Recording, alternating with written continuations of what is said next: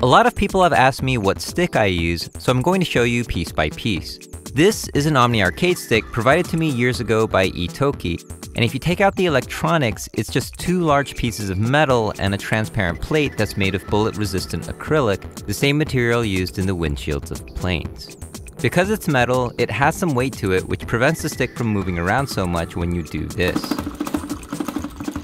The Etokki has a large hole cut out on the top metal piece to accommodate Korean-style levers with collars, but users of the more common Japanese levers can just get the plate with the smaller hole.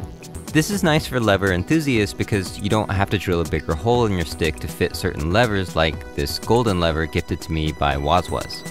This one is sitting in the white gold edition Omni my wife got for me as a wedding gift. It almost looks too nice to play on. Can you imagine desperately mashing Wake Up Super on something like this? The lever I use on my main stick is a stock Taeyoung Fanta lever, which is apparently the same one used in the Fantasia arcade decades ago, the place where Korean Tekken legends were born. The original manufacturer Taeyoung stopped making this lever because other companies filled the market with cheaper clones. But not long ago, Etokki acquired the original mold of the Taeyoung Fanta to manufacture it again, and now it comes stock. Apparently, the original mold was just sitting in a warehouse unused and forgotten. Korean levers kind of have a cult following, and if you're interested, Alex Nostalgics has insane quality videos on this topic.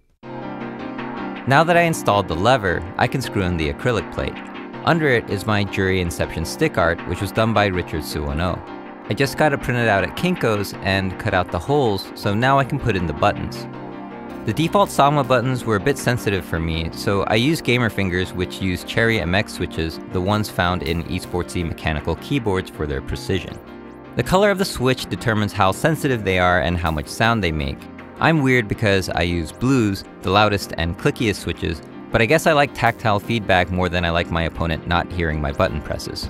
On the front of the stick, the Etokkis originally come with yellow menu buttons as an homage to the start buttons on Sega Lindbergh cabinets, but I replaced them with silver because silver is shiny. And this button I got at Evo because it had a tattoo of one of my favorite games.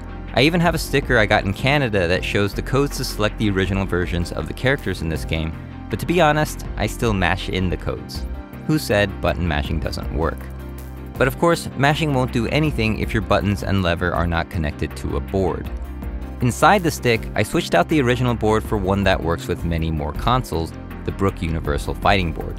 This is the brain of the controller that connects to the lever, all the buttons, and the console. Thankfully, these days you don't need to solder the connectors anymore and risk burning yourself. The cable that goes from the board to the console has a full-size USB connector on one end and a doghouse shape on the other. But I replaced the original with a braided cable to add a bit of durability and uniqueness.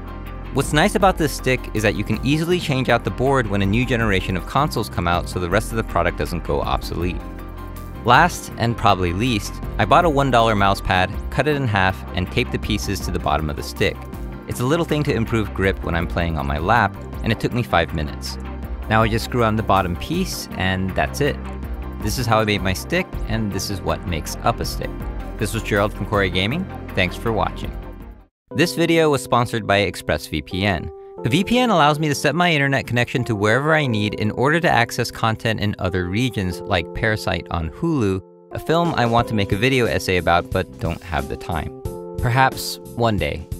It also keeps your connection secure from third parties who want to track your activity and share it with others, and apparently by hiding your IP, you can even prevent DDoS attacks from salty hackers. There are a bunch of VPNs out there, but this is the one I've used for 2 years without any issues, and before I was approached to do this ad. If you want to try it out, go to expressvpn.com/KoreaGaming to get 3 extra months free with a 12-month plan, or just click on the link in the description. Thanks for your support, and see you next video or stream.